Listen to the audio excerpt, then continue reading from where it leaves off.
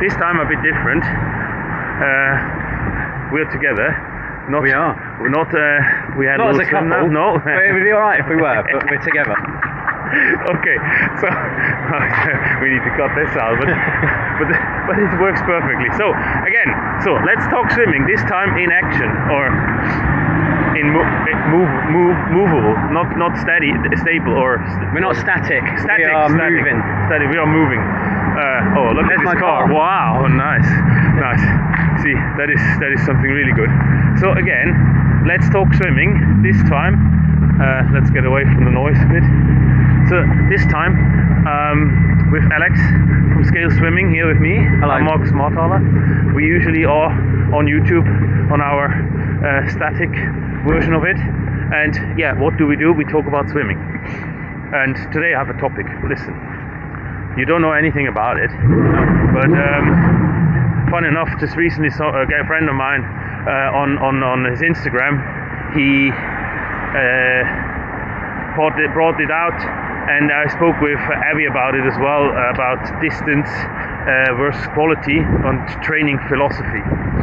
So the statement would be, you know, as I get also this question I get asked a lot. How should I train? Or like, what volume should I do? And that is usually a bit of a controversy. Yes, it depends on distance, but there is also other factors. What do you say to it? Good question. Well, number one, the key thing is all about consistency. You've got to be consistent, but you've also got to have a plan.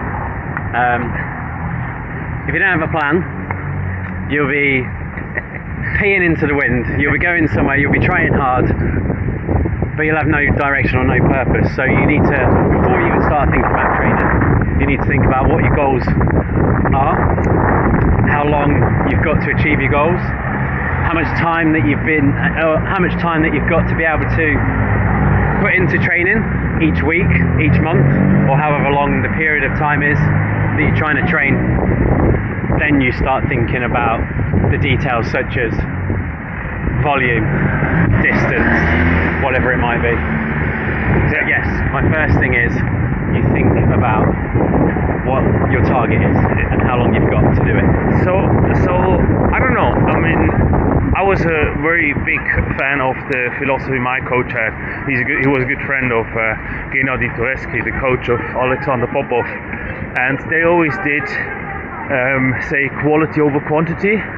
So although I'm a middle to long distance swimmer myself, and I was always like that, I always had we back in the days we didn't do more than 5-6 Ks in a session, and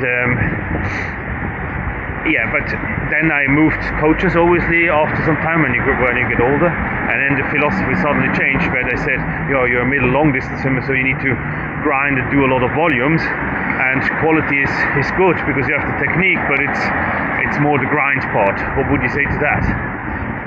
Yeah, I agree, man. It's really like it's quite hard to subscribe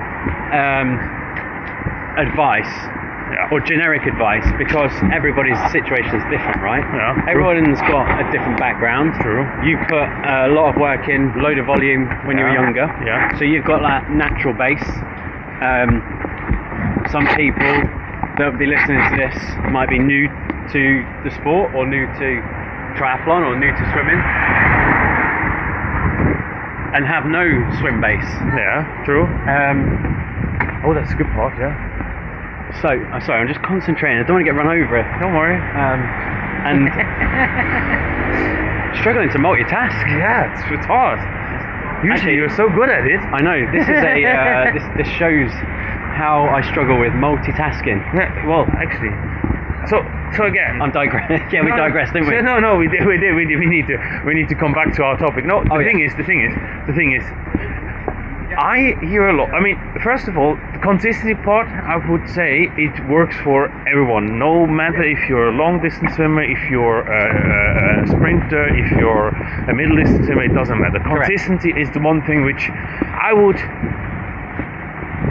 say that is true for everyone. It needs to be constant thing for everyone as a consistency. But that's with life, right? Think of anything that you apply yourself to. True. You need to true. be consistent in your approach. True. With anything and everything. True. But then I will put out, yes, and here I go with the new philosophy. If you're a sprinter, you might do less volume,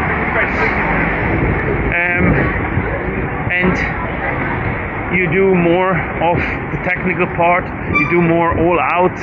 You do all outs like go full speed, and you do more in the gym. You do more static things, and you look more on the key things like a start, like a turn, like where you hand it, like these kind of things, and you less concentrate on the grinding part.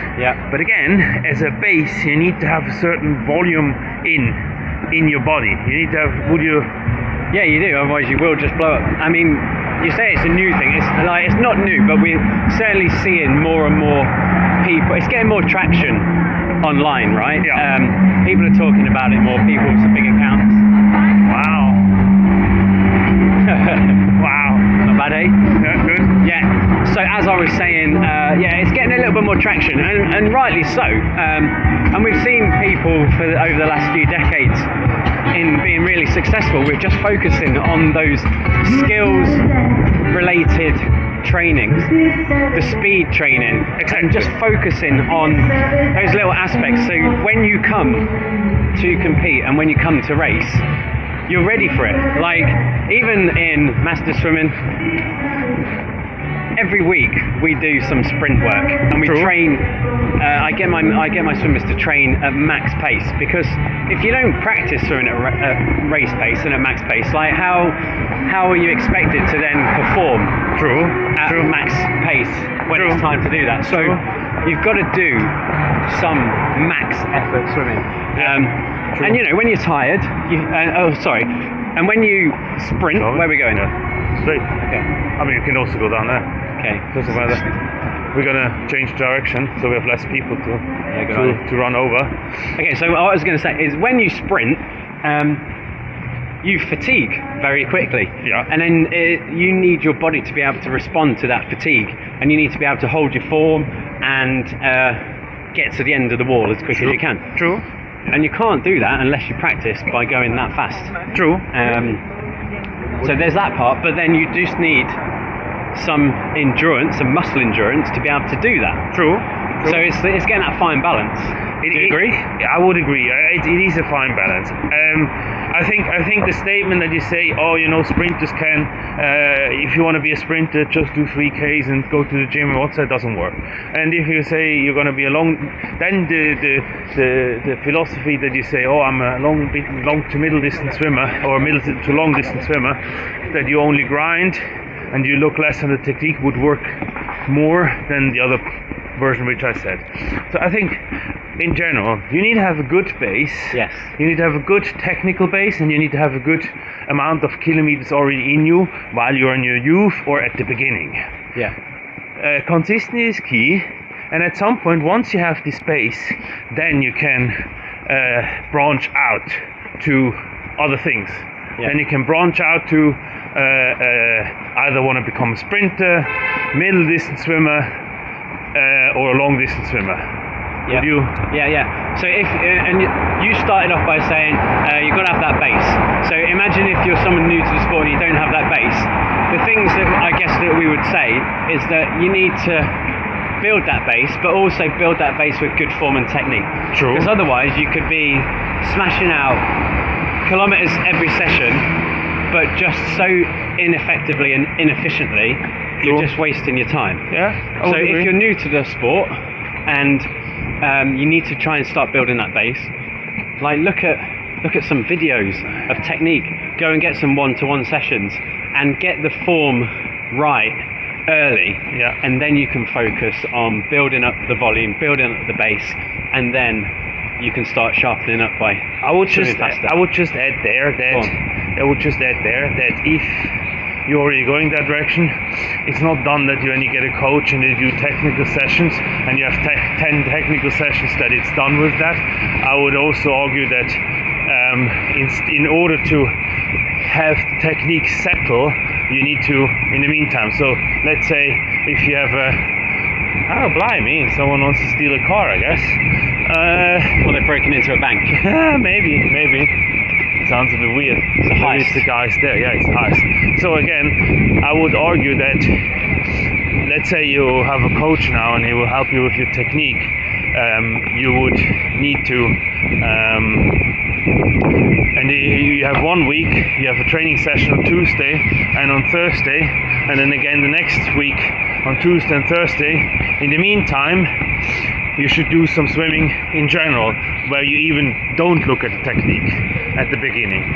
I would just add that to it. But the rest, no, I completely agree. We are aligned in our thinking, which is good. Otherwise, I was going to say it'd be awkward, but it wouldn't. It'd be good to listen to. But we're in alignment. No, that's good. That's good. So, again, just to wrap it up, consistency is key for any distance you want to swim. A good base is key for any distance you want to swim. And afterwards, once you have that, you can branch out to be a middle distance, long distance, or even a sprinter. And then you need to see what you want to do for your specific style. Yeah, exactly. And what your targets are. Yeah. That's what you got to think about. Yeah, true. So that was it from the bit different version of Let's Talk Swimming. Yeah, I'm tired from it. See you next time.